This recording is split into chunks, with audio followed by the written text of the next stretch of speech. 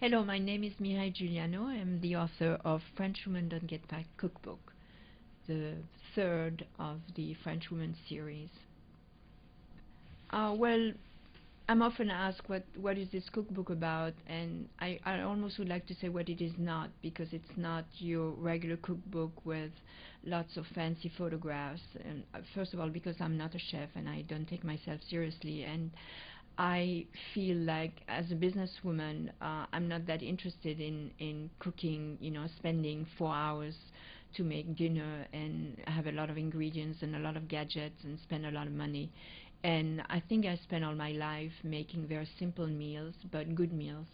And I like in clothing and everything else in life, if you have a couple of good ingredients, you can make good things. And again, you don't have to serve caviar or foie gras and spend a lot of money. You need 3 vegetables, and you can make a big pot of soup and feed a family with a slice of bread and a piece of cheese and a fruit. So you have a meal. The cookbook is based really on a line that comes from my bio, which always makes people laugh, and is about my favorite hobbies are breakfast, lunch, and dinner. In a way, they are, because as a French person, the stereotype of the French woman don't get fat is that I have 3 meals a day, and I really can't skip them. If I skip them, I'm off balance, and I don't work well, and I don't think well. And breakfast is a very important one. And so the book is based on breakfast, lunch, and dinner, but also you can have any of those dishes for any of the meal. It's not in today's world. There's no such structure anymore as the old-fashioned, dinner time or lunchtime in France. So there are a lot of anecdotes and stories about which I learned from the first book and the second book, and sort of made me think about what people were lacking or could use to eat in a more healthy way, because obviously all the things, all the diet books don't work. The health pyramid about eating more fruit and vegetable don't work. So how would it work? And to me, one of the things that could work is to show people that they should not be intimidated by cooking. um, so like in my first book, I had at the end of the book, all the things that French women do to not get fat. At the end of this book, I have my own definition of what cooking is about, and it might astonish some people.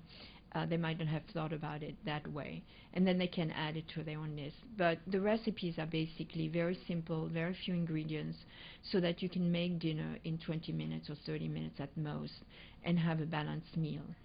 And also, I really make an emphasis on breakfast, because where was it yesterday? I just heard that, it was a joke on one of the TV show about a survey, actually a real survey that was taken in America on obese people, and they found that most of them don't have breakfast, which personally does not surprise me, because a lot of people think they don't need breakfast or they don't want breakfast, but then they eat a big lunch or a big dinner, or they binge, or they have sweets during the day, because your body, your metabolism has a need for something in the morning, even if it's just 2 tablespoons of yogurt or a piece of toast or a cup of coffee, because you spend the night and you're dehydrated and you need some fuel. I mean, it's almost like if you drive a car with no gasoline in it.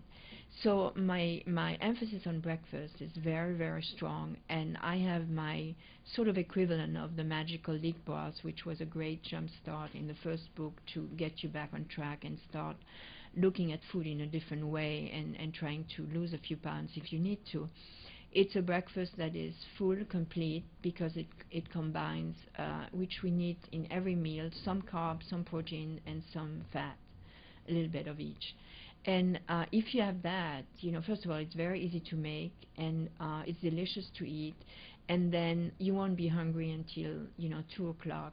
So you'll have good energy for the morning, and then you won't feel like you have to have a big lunch or a big dinner even. So it's yet another approach of how we French people tend to be obsessed by food, but in a way they help us get more energy and be healthier to face life and work balance. So it's more, again, holistic, and an approach to very similar to the message I had in my previous books, which are, of course, all aiming at the same thing, being bien dans sa peau, which is key to life, really. And we never achieve it perfectly, but the closer we are to that, the better we feel, and the better we work, and the better we are as human beings.